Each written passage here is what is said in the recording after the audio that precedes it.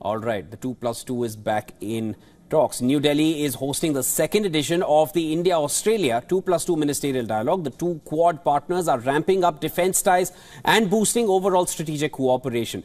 Indian Defence Minister Rajnath Singh and External Affairs Minister S. Jaishankar and their Australian counterparts Richard Marles and Penny Wong will take part in the meeting. The meeting is held every 2 years to discuss strategic issues in a 2+2 format, with the first ministerial 2+2 held in New Delhi in 2021.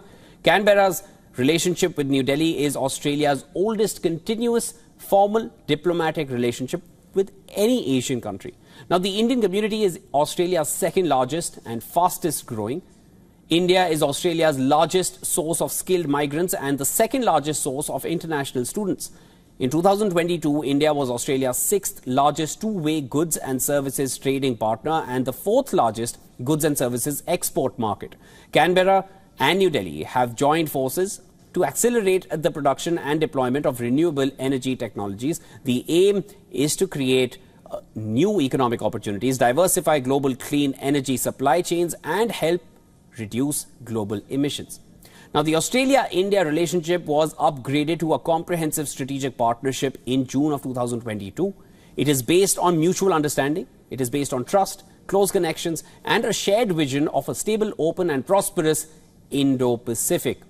Now, as mentioned earlier, the countries are part of the Quad grouping as well.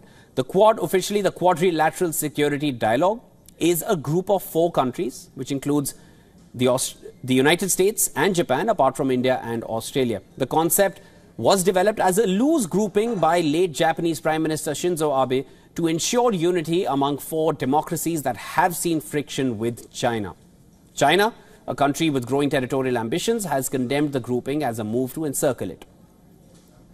Now, viewers, all 4 Quad members insist of a free and open Indo-Pacific, which is essential. The Quad's efforts are not focused on creating institutions or military alliances. The idea is to generate gradual convergence of cooperation on issues like climate change, critical and emerging technologies, counter-terrorism, and cybersecurity.